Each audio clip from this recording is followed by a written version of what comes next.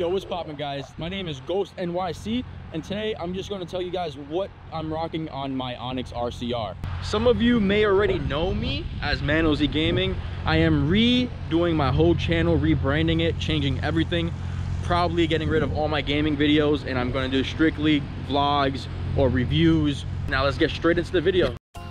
Here is my Onyx RCR Standard Edition. So what I'm going over is what I've done to the bike, like modifications, just aesthetics, and you know, performance mods. One of the first mods I've done on this bike is these speaker mounts. So right here we have speaker mounts on both sides. Press this and you just clamp off and on and you swing out. And I'm also running chargers to keep them plugged in at all times. The second mod I've done to this bike was add a charging station to this bike, because my phone is always dying. I hate carrying around with portables. Just flip that switch up and there we go.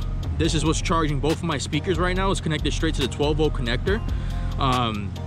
And yeah, this is just charging both of my speakers to keep them alive. And if I need to charge my phone or something, or my GoPro, I just unplug one and just, you know, plug it into my phone. Yep. Now to the front of this bike, I am running a new headlight, not stock. I'm running a headlight from Amazon, pretty bright. It was only like 50-30 bucks. With the housing, I think it was almost 70 to 100. One of my friends gifted this to me. Shout out to Davey. And this right here is an upgraded horn, plug and play, just 2 wires. This horn is really powerful. A lot of people can hear you through cars, trucks, and they will get out your way, to be honest. Also, there's another thing right here that most people don't have just yet: motorcycle brakes for the rear. I hear everybody complaining about their Magura's not biting enough, or their cheap stock Onyx brakes not biting enough. Well, look at this. We have motorcycle brakes for the rear. I'm one of the first, well, I'm actually the first person to have them on their bike and installed. They're from DAT Shop. They're not out yet. I'm doing some testing for Alvin at DAT Shop. These bad boys is gonna have some crazy braking power. Right now, what we're testing is the master cylinder, and that's all I'm saying for now. I will have a video probably reviewing these sometime in the future once they drop. And another modification I've done on this bike was these bar risers. It's all, you know, my bike is a little beat up. I use my bike every day. I ride my bike every day. But these bar risers, these help a lot for your back if someone likes to cruise around, but also speed. I'm a speed demon and I like to cruise around as well. But this height is perfect for me. These risers I can link you guys to if you want me to. And these I got new bars as well. These bars are higher than stock and longer than stock. They're actually really comfortable to ride. Another little gadget I've got from a friend, shout out to Davey again, that's my homie, is this mount for my phone, the quad lock. So far this thing has been running perfect, no drops, nothing like that. Has not fell at all, sturdy as hell. Shout out to my boy Vex for making this 3D printed mount for these rear lights. These rear lights are really bright. I'm in love with them, and this mount is amazing to mount this on. He's coming out with another mount for me and a couple other Onyx riders in New York City that covers this whole piece, and it can also mount these strip lights as well. And these turn signals are amazing as well. They're really bright. Some, you know, another upgrade from the stock turn signals that come with the bike. I know a lot of people have been trying to look for some shocks, and these are one of the most comfortable shocks I ever ridden on. These are the YSS shocks. I think the stock circuits have them. I'm not sure if you guys know what a circuit is, but the stock circuits have these shocks on them, and these shocks are super comfortable. I recommend these shocks over the Ego Boost anytime. Another cosmetic I have on this bike is this tank to cover the battery. This tank is probably one of my favorites. DAT Shop made, of course. DAT Shop made this tank and I'm in love with it. It changes the look of this whole bike to me. It fits up to a 55 amp hour battery from Chai. I don't know if it fits up to a 55 amp hour from Powerful Lithium. Powerful Lithium might have to come look at this and see, because they use spacers in their pack. I'm also running a 50 amp hour pack from Powerful Lithium. You can't really see their logo, but it's deep in there. This pack has been amazing to me. The rated amps for this pack is 150, it's a Samsung pack.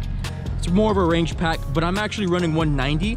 I spoken to V said it's perfectly fine as long as you're not cutting off.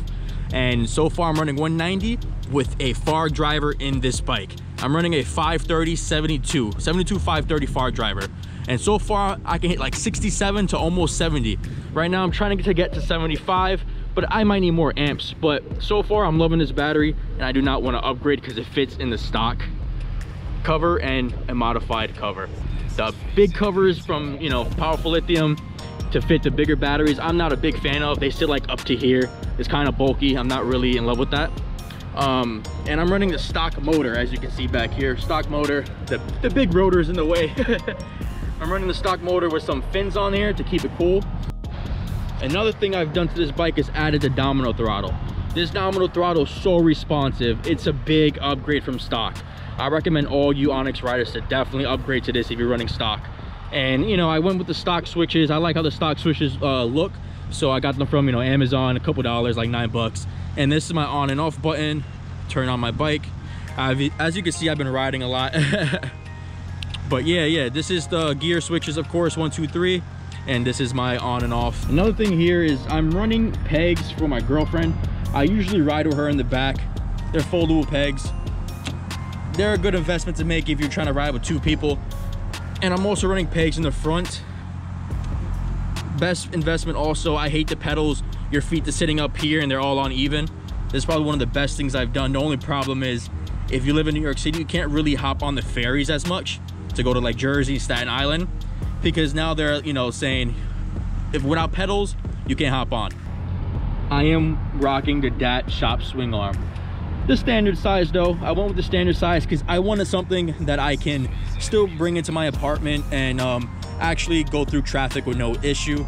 I am running 67, almost 70 miles per hour on this bike, but this standard swing arm has been keeping my wheel planted so good. I'm only running like 530 phase, so I'm not crazy torquey, but I'm pretty torquey, which I can keep down. I'm a heavier rider.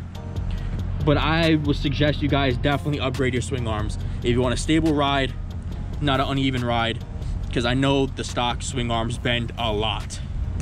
And no guys, I am not sponsored by no one I mentioned in this video at all. I'm just telling you products I've purchased. This seat here, I'm not going to say names where I purchased this from, but if you guys want a custom seat, extended seat, or whatever you want, any color, any stitching, I recommend you guys to go to Tapia Seats. I think the last thing here is basically this decal, and I wrapped this in carbon fiber, which I have to redo. This decal I make decals. I kind of stopped a little bit. I haven't made a decal in a minute. I cooled off with it. I might get back into it soon, I don't know yet, but right now I'm focusing on doing content for you guys. And yep, this little cup holder right here is cool. It's a little nice gadget to have when you want to hold a drink. That doesn't fall off. I tested it hitting bumpy roads in New York City, potholes and everything. I hope you guys enjoyed this video of me explaining all the upgrades I've done to this bike. If you guys have any questions, leave them in the comment section below, and also check out the description. I might have most of the stuff that I have on my bike in the description if you guys want to check that out and order one yourself. But peace out, you guys. Enjoy.